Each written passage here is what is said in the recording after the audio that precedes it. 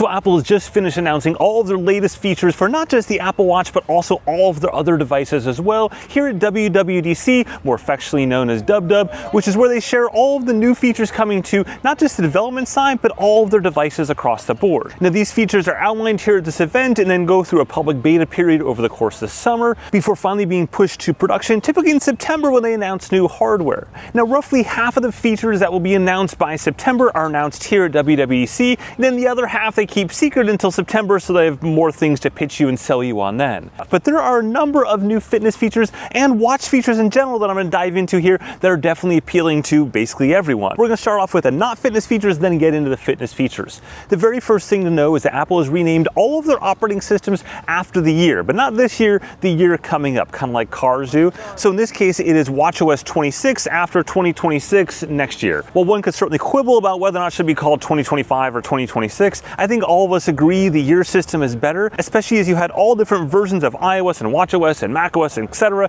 Now you have one thing named after a year. And then also likewise on the device side, you used to have, WatchOS 11 announcing with Watch Series 10, which was just all sorts of confusing. Now the big feature of all these new platforms is their so-called liquid design, basically like this glassy look to it, and it's most prominent on the iPhone, but you're also seeing it on watchOS as well, where some of the texturing and stuff looks like it's liquefied essentially, and things are a bit more translucent. Still, the overall structure of watchOS is relatively similar to what you've seen in the past, but there are still a number of nice handy features before we talk about the fitness things. Number one is automatic volume adjustment based on the ambient noise around you. So if you're in like a louder environment, a bunch of kids screaming, whatever, it'll go ahead and increase the volume on the watch to compensate on that for the notifications. And hey, a quick note, if you're finding this video interesting and useful, just simply watch it all the way through. That is the only thing the YouTube gods care about these days, and it really helps with this video and the channel quite a bit. Next, there's now wrist flick gestures, so you can simply flick your wrist to go ahead and dismiss a call and do all sorts of other actions. In fact, speaking of calls, there's a bunch of call features that came from iOS around call screening and hold, and all those are here as well. So call screening means it goes ahead and screens the telemarketer call, and then the telemarketer has to basically say what their intentions are, and then from there it'll actually ring your phone. So it will not ring your phone until that screening occurs. That is also occurring on Apple Watch as well.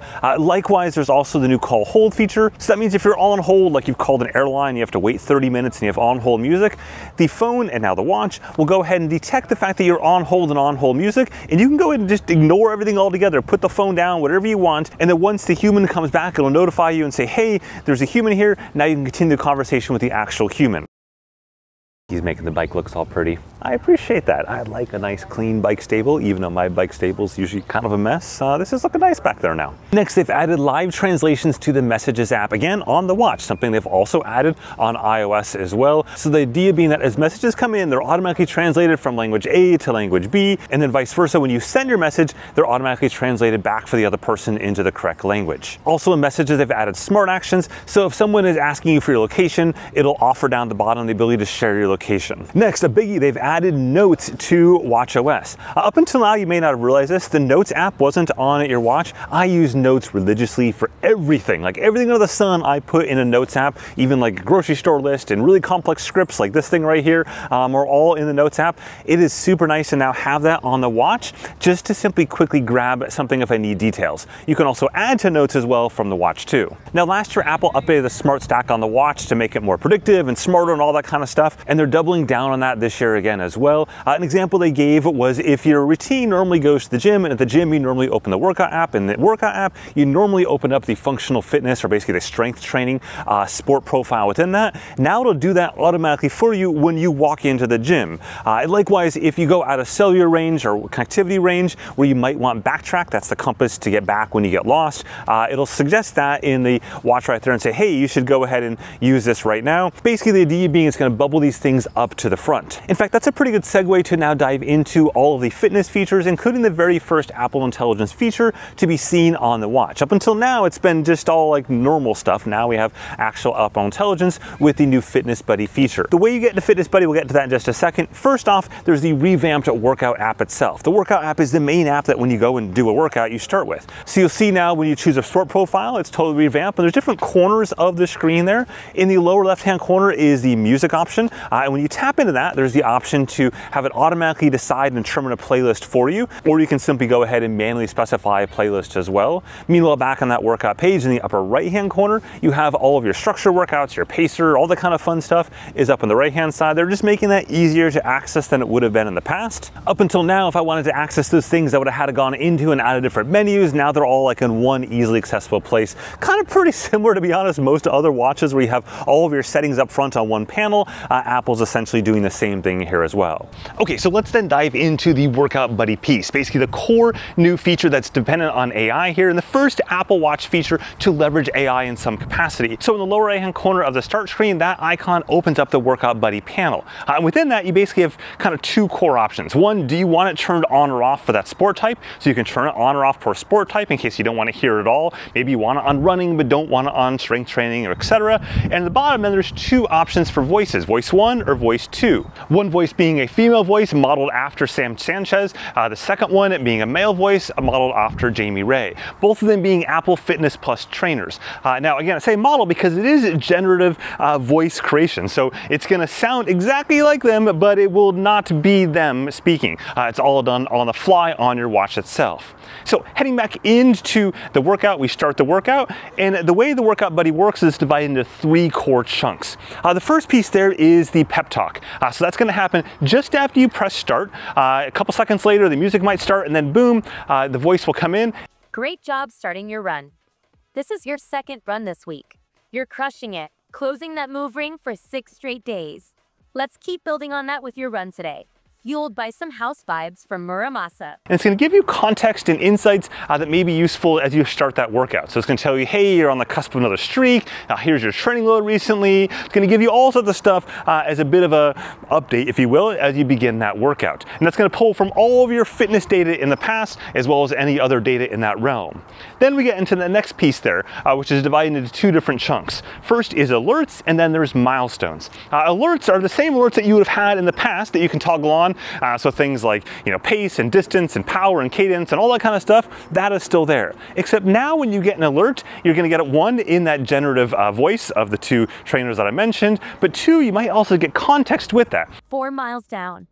Your last mile was your fastest yet, coming in at 8 minutes and 56 seconds.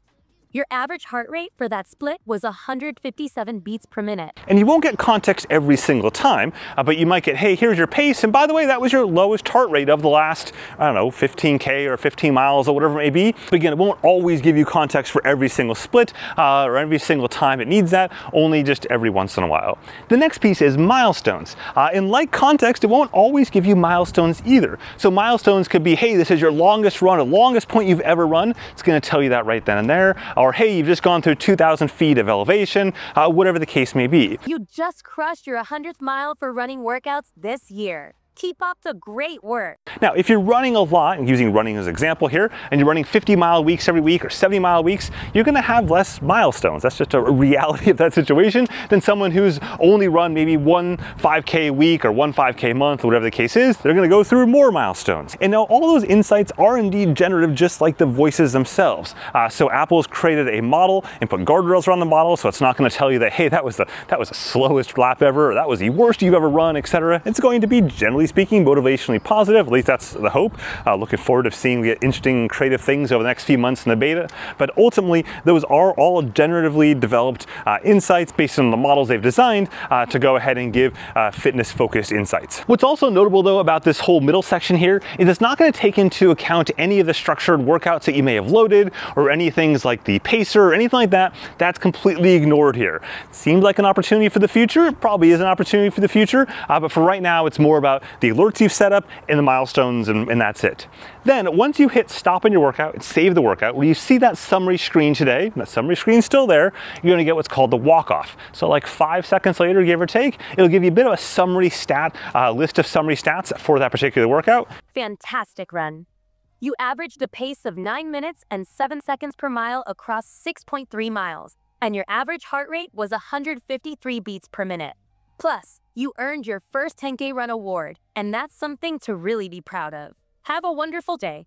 At this point, that's where the Workout Buddy ends. The Workout Buddy is from the moment you hit start to the moment you hit finish, and a couple seconds after that, and then it ends. None of those Workout Buddy details, stats, insights, etc. get shown on your phone, in the fitness app, or anywhere else. And that does seem like a pretty big opportunity to have that kind of crossover. And that brings up a pretty interesting point about Apple's Workout Buddy and where they've targeted. If you look at all of their competitors today, they've targeted from before you start the workout, insights about what you should do and all that kind of fun stuff. And then after the workout, insights about how you should recover and, training load and all that bits there. Apple's ignored that. They've said, you know what, we're going to focus on the actual workout itself, which actually none of their competitors give you those insights mid-workout, aside from like, are you recovered in the first couple minutes that some of the watches do. But beyond that, it's basically you do your run and that's it. Still, in my mind, that leaves a lot of opportunity for the fall. As I mentioned earlier on, Apple typically splits up all the new features you hear about on WatchOS into two camps. The stuff they announce at WWDC in June, and then all the other features they announce in September with their new watches. And even features that are announced in September, new WatchOS features, typically go to everything in that particular WatchOS version. So last year with the Tides app or the Vitals app or whatever the case may be, they went to all watches, not just the new watches that were announced.